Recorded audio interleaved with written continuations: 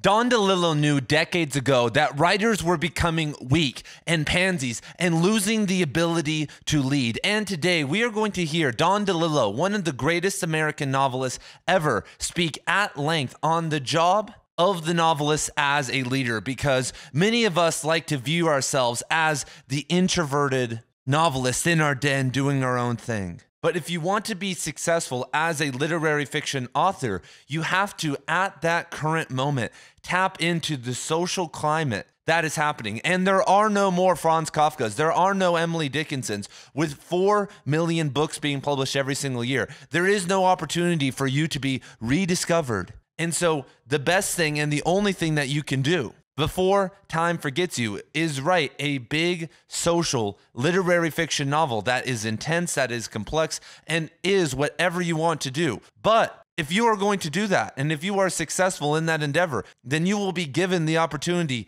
to become a leader. And if we are going to make a literary renaissance happen, if we are going to create an educational and spiritual awakening through books like Underworld, through books like the one you are going to write, then we are going to need to get out of this passive and weak mentality that DeLillo was about to talk about. And my name is Ian, and here on Right Conscious, we talk about everything related to Don DeLillo. If you look at the playlist down below, you will see an ever-blossoming library of videos on DeLillo's books, his life, and his writing philosophy. But enough from me. Let us now hear from DeLillo. The novel is whatever novelists are doing at a given time. If we are not doing the big social novel 15 years from now, it'll probably mean our sensibilities have changed in ways that make such work less compelling to us. We won't stop because the market dried up. The writer leads, he doesn't follow. The dynamic lives in the writer's mind, not in the size of the audience. And if the social novel lives, but only barely, surviving in the cracks and ruts of the culture,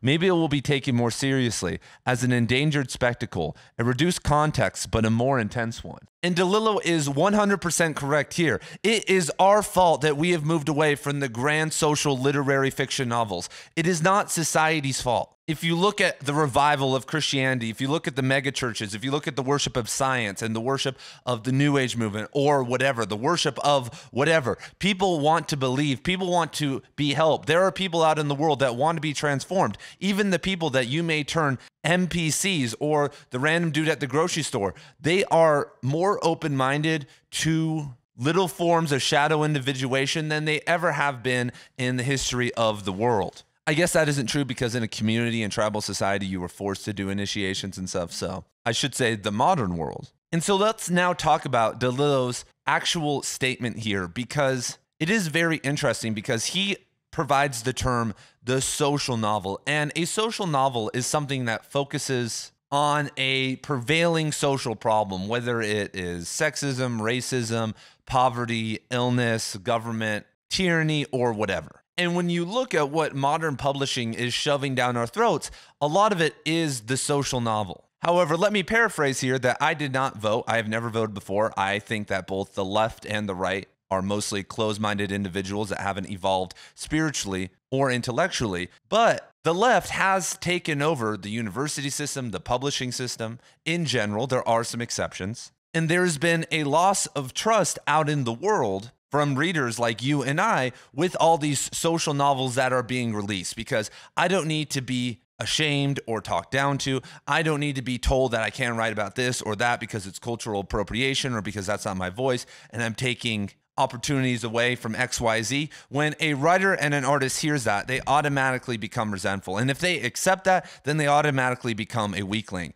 And so we have seen the diversity quotas take over meritocracy in the publishing system and in the MFA programs. We have seen the actual social issues that writers like you and I are seeing on the ground that are actually important, that aren't the manufactured story and party line, start to dwindle. And this is a really hard thing because I know countless of you guys out there, and you guys have commented before and said, you know, I'm writing about this thing, and maybe it's more conservative leaning, or maybe it doesn't just align with the party line right now. And I know I'm not going to get published, and I'm scared that I'm going to get canceled, and all these different things. And all of that is most likely true. Maybe not the canceled part, but, you know, not selling well or getting published with a book that maybe would have been published 30 years ago. But my job is to be honest with you guys. And I spent 8 years in academia. I know plenty of authors who went through the MFA system and followed it and have now published novels with major houses that are social novels. And I will tell you guys that those novels that my colleagues and friends have published haven't been barn burners. They haven't been at the level of Don DeLillo or some of the best authors that you and I love. But most of the time, those authors actually have taken themselves seriously. They've put the work in. I'm thinking of a guy right now, and he, at every single office in his bathroom, has the amount of hours he's spent on his novel, and he makes tick marks, and there's a ton of pages, and he spends thousands of hours on his novels, and he got a PhD. He went through countless programs. He's been to countless workshops outside of universities and networked and done all the stuff to make writing his life.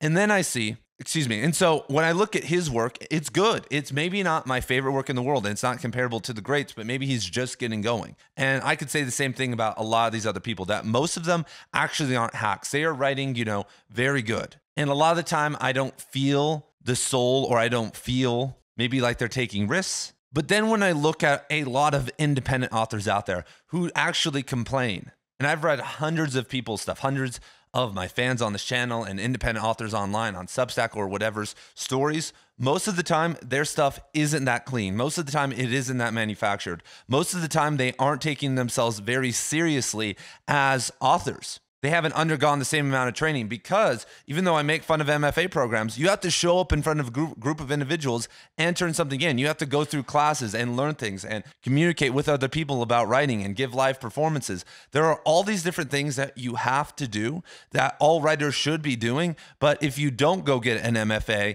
you can kind of skate around a lot of that and say, oh, I don't need to do that, or I don't do that. And all these necessary components of being great are missed. And then it really shows, in my opinion, in a lot of amateur writing out there. And I've read countless stories or first chapters that I would say I am very interested in and are really capturing a big social idea that none of these other authors that are being published or that I know would ever be able to tackle. But there is a definite skill gap there. And this is where the concept of being a leader comes forth. This is where you have to look at where you're at right now and realize this is who you are competing against. Like I said, one of my friends that I know, he went to university in New York City, for his undergrad, and studied and did workshops with some world famous authors. Then he did his MFA program in the Northeast with who I consider one of the best writing teachers in the world. Then he came and got a PhD at the program I was at with him, and studied under National Book Award finalists and other serious writers. And the entire time he was taking himself seriously. And in my personal opinion, I think he holds himself back from saying certain things because it would be politically wrong, because behind closed doors, he acts differently.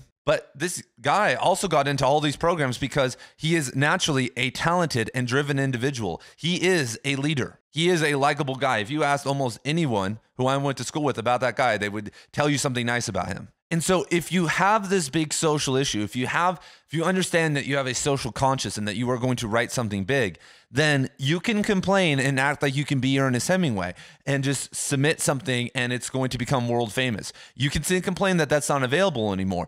Or you can get on the level, and you don't have to go to an MFA program, but you can get on the level and put in the work that your competition is doing. Because I understand it should be 100% based in meritocracy, but the publishing industry has never been like that. That has always been a lie. There's always been nepotism and favors and things like that forever. And so the only way to actually get your novel out there, the only way to have a big social novel out there that has your name on it in the bookstore, is to be so good that nobody can deny you, to become so great that it would be dumb for these companies to say yes. At some point with this channel and the growth that I will experience 5 or 10 years from now, no company in the world would say no to me in one of the books that I'm going to release, because yes, the quality is going to be great, but they also know that I'm going to have a large group of raving fans that are going to go buy the novel because I have decided to lead the community toward the ideas that I am talking about. And right now we are in the situation DeLillo was talking about. We are looking,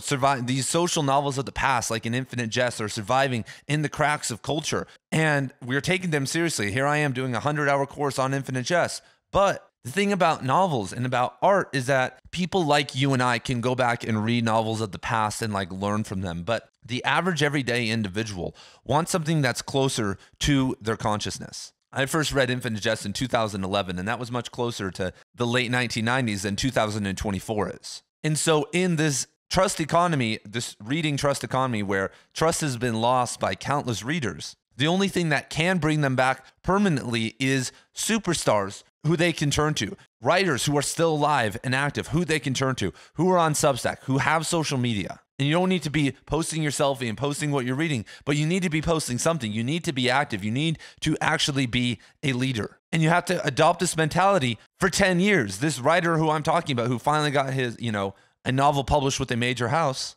And for 6 months after, when I went to my local bookstore, I would see his book. He put in over 10 years of work, more like 15 years of work because he was grinding outside of school during some gap years. And so 15 years of high production and networking and thinking. Maybe that's not worth it for you, but he became so good that he wasn't able to be denied. And so I see people give up so easily.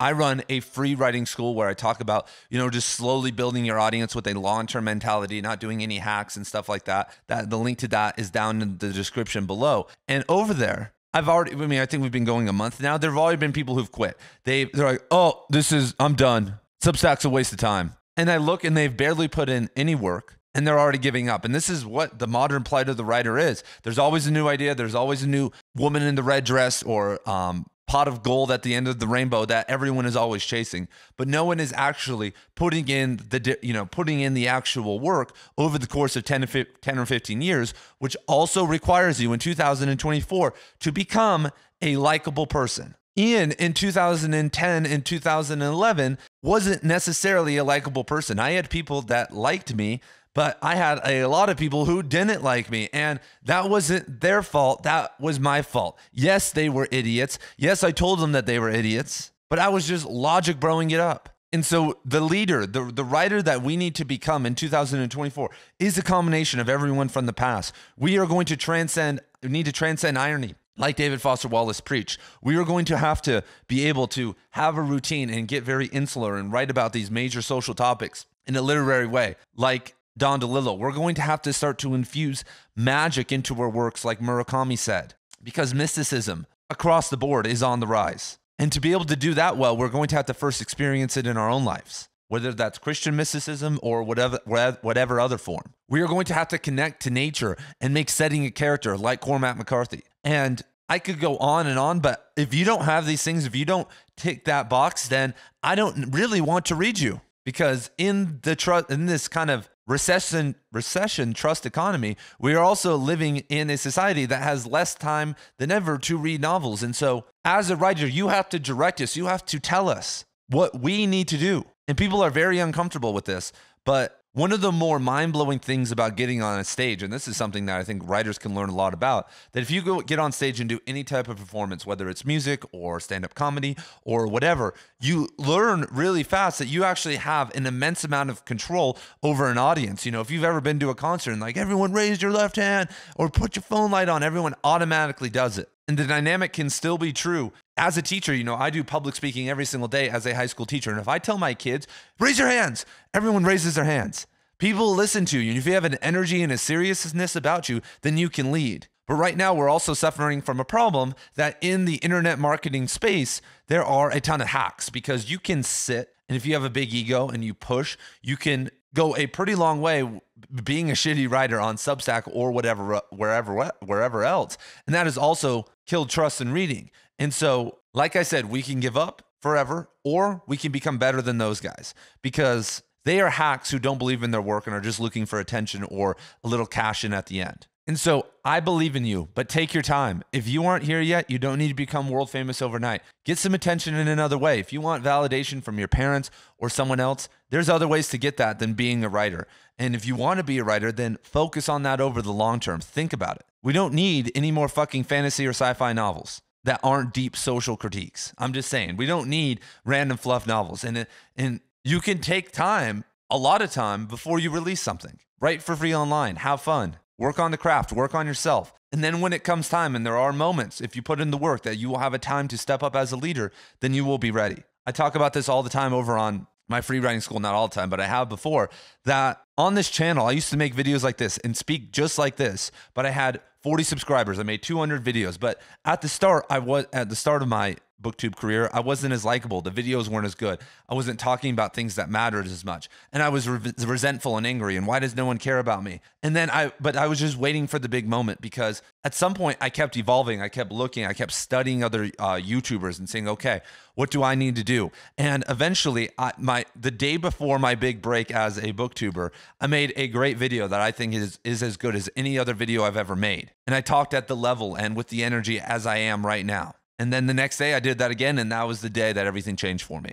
And so that is what your career as a writer should be, that you are continuously getting better, not being resentful, and waiting for your big moment. So boom, there we go, everybody. Shout out to Don DeLillo. Shout out to you if you are willing to put in the work. And if you are not willing to put in the work, then honestly, you should just relax. Understand that maybe you are writing to fill some psychological void, and support other authors. Write for fun. Heal yourself through journaling, and maybe come back a couple years later. Boom, there we have it. I will see you guys all very soon in the next video.